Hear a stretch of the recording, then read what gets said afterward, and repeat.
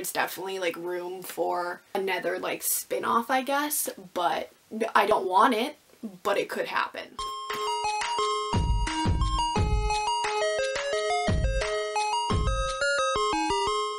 Hello everyone, it's your girl Jay, and today I'm here with part 2 of my April wrap-up for 2020. I'm filming this on April 24th, and on this date I have read 26 books this month. I am definitely going to be reading more since there are 6 more days. I'll just end up adding them on to my May wrap-up, or like I'll just make a random wrap-up video in the middle of the month because 26 is a lot to talk about. So these are the next 9 that I read, so without further ado, let us get started. The first book that I'm going to talk about in this wrap-up I really did not like. It is The Dark Descent of Elizabeth Frankenstein by Kristen White. I gave this a 2 out of 5 stars. This is a retelling of Frankenstein, which follows Elizabeth. At a very young age, Elizabeth is gifted to the eldest son of the Frankenstein manor. Victor is known for his violent outbursts. The only person who seems to be able to calm him down is Elizabeth. Victor is away at university and Elizabeth hasn't heard from him for months, so she becomes a little bit worried about her place in the Frankenstein household. So she decides that she's going to go and bring him home with the help of her good friend Justine. I found this book to be incredibly boring and slow. I did not care about any of the characters. I could not connect to any of them. I did like the friendship between Elizabeth, Justine, and Mary though. That was probably the highlight of the book. I also actually did enjoy the complex relationship between Elizabeth and Victor. It's a very interdependent relationship and extremely toxic, which was really interesting to read. But I will say that the ending was way too fast for how slow the rest of the book was. It just was really weird and I did not enjoy it. So 2 out of 5. The next book I read was Winterwood by Shay Earnshaw. I give this a 3.5 out of 5 stars. This book follows Nora Walker, who everyone in town believes to be a witch and that her family has a special connection to the Wicker Woods. One night while wandering through these woods, Nora discovers a boy who has been missing for 2 weeks. Upon spending more time with him, she starts to discover secrets that he's been hiding, along with some little tidbits of information that he is just beginning to remember about the night he disappeared, and it's like the story of that. I was really excited to pick this one up because I was such a huge fan of Shay's debut novel, The Wicked Deep.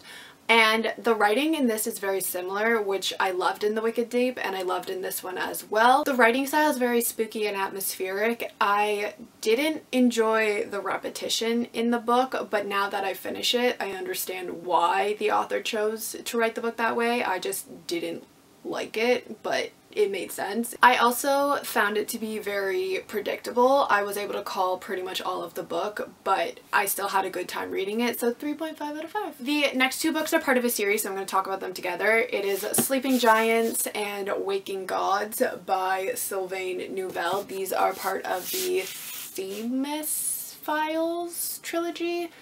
I think that's how you say it. Not sure. I gave both of these 4 out of 5 stars. The book basically follows a team of scientists who are investigating the science behind a giant robotic arm that this young girl named Rosie fell on top of while biking one day. 17 years later, she becomes a physicist and then ends up being tasked with discovering more about this artifact that she fell onto when she was younger. It sounds really weird and it's kind of hard to explain without like giving things away, but it is such an intriguing story. It's really cool because it's told in interview format as well as journal entries. I listened to it on an audiobook. It's a full cast audio, which I think really enhanced the story for me. I really liked hearing how the characters interacted with one another. I also found it really interesting that the interviewer is not named in the first book, like he completely remains a mystery. The story is so fast-paced, you really need to pay attention to what's going on or you'll miss little tidbits of information, but it was so interesting to learn more about these robots and why they were on Earth. I've heard that the story kind of goes downhill in book 3, so I don't actually own it, so I don't really have a rush to get into it, but I did really like the first 2 books in this series, so 4 out of 5 for both of them. The next 3 books that I have are also part of a series. They are the Rebel Belle series by Rachel Hawkins. The first one is Rebel Belle, second is Miss Mayhem, third is Lady Renegades. I gave the first one 4 out of 5, the last two 3 out of 5. I'm just going to give a synopsis for the first book so that I don't give anything else away, but the first book follows Harper Price, who is like this debutante. She's about to be crowned homecoming queen, but she has to take a quick trip to the bathroom, which ends up turning deadly, and she finds herself with these special powers. She quickly discovers that she is now something called a paladin, and she has been tasked with protecting her arch nemesis, David Stark. As she learns more about her new role in life, she starts spending more time with David, starts having feelings for him, which makes things a little bit more complicated, and it's like the story of that. First book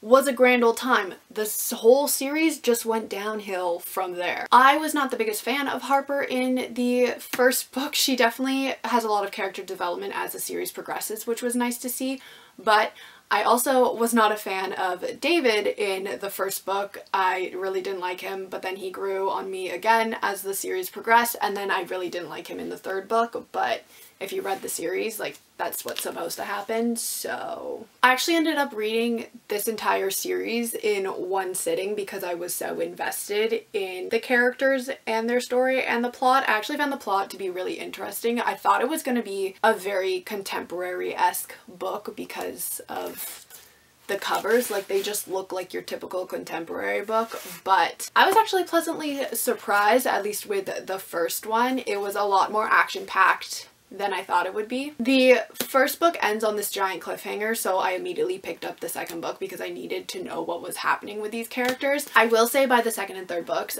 I did not care that much about them anymore. Book 2 was definitely a filler book, like it was not needed in the series, and book 3, like, it was a fun time and it wrapped the story up nicely, but again, like, the Rebel Belle could have been a standalone novel and it would have been fine. I do think that the third book kind of left it open for having more books in the series. I'm not saying that that's what should happen, but there's definitely like room for another like spin-off, I guess, but I don't want it, but it could happen. But yeah, overall, Rebel Belle A+, the other two not so great. Next book I have is The Hiding Place by C.J. Tudor. I gave this a 3.5 out of 5 stars. This book follows Joe Thorne, who swore that he would never return to his hometown of Arnhill after the disappearance and reappearance of his little sister Annie. He ends up receiving an anonymous email that starts talking about how what happened to Annie is happening again, so he finds himself back in Arnhill. He hopes to find out what really happened to Annie all those years ago, as well as prevent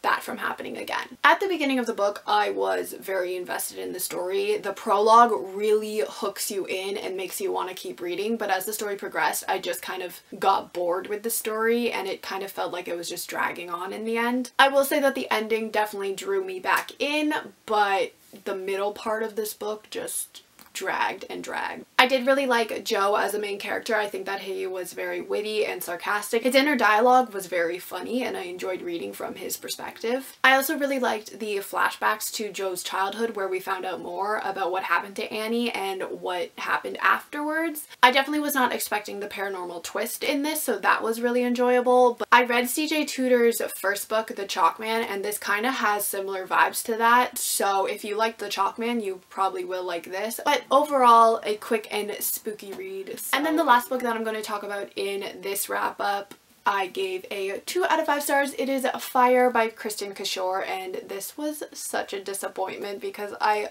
loved Graceling so much, but this one was just not for me. So this takes place in the Graceling realm, but it follows a completely different character. In the Land of the Dells, there are monsters that are just as beautiful as they are dangerous. Fire is one of these monsters. She has the ability to read and control the minds of those around her, so when the king has an attempt on his life, she is summoned to try to figure out who is behind the attack. I did like Fire as a main character. I think that she was very feisty and she definitely stood up for what she believed in. I really liked learning more about her backstory and her relationship with her father. That was probably the only part of the story that I actually found interesting. I was not a fan of Archer and how he thought that he had a claim on Fire. Like, they didn't have a relationship, so he just needed to like fuck off and stop talking. I also was not the biggest fan of the amount of times that people wanted to rape Fire was mentioned. Like, it was like every other page was talking about how beautiful Fire was and therefore all men wanted to rape her. Like, it was just weird. I was also not the biggest fan of the amount of times her period was mentioned and how that caused the raptors to want to kill her because she was bleeding from her vagina, as well as that made more men want to rape her. Like, what is the fascination with rape and this author? I didn't like it. I also just think that this book was super slow. Like, it is a chunker of a book and not that much happened, honestly. Like, I was bored through most of the book. I think I just wanted to like it because I loved Graceling so much, but this one just was not for me. I am intrigued to see what I think of Bitterblue because that actually does follow the characters of Graceling, I believe, so I'll be happier in that story because it's like actually still that story. But yeah, 2 out of 5 stars. Alright everybody, so that was my part 2 of my April wrap up for 2020. I read a shit ton of books. Part 3 will be up sometime soon, and if I end up reading more than 26 books, another wrap up will be sometime in May. Who really knows with me? Let me know down below if you guys have read any of these books and what you thought of them, and I will see you all in my next video. Goodbye!